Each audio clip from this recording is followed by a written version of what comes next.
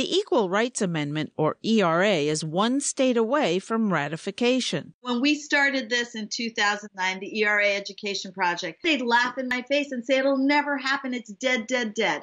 Cut to 10 years later, 2.5 states later, about to get this job done. Actress and activist Kamala Lopez is part of Equal Means Equal, an organization pushing to ratify the ERA.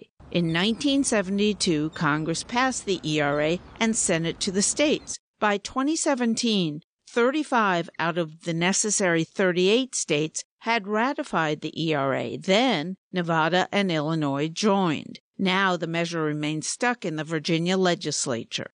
It is not dead in Virginia because we have the votes.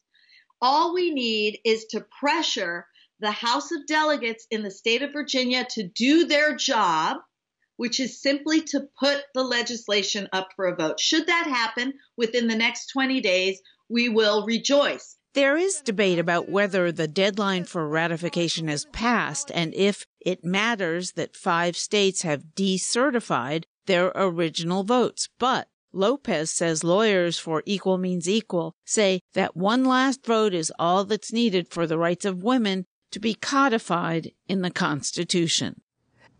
My full interview with Kamala Lopez is available on our TTC podcast, on our website, on iTunes, and SoundCloud.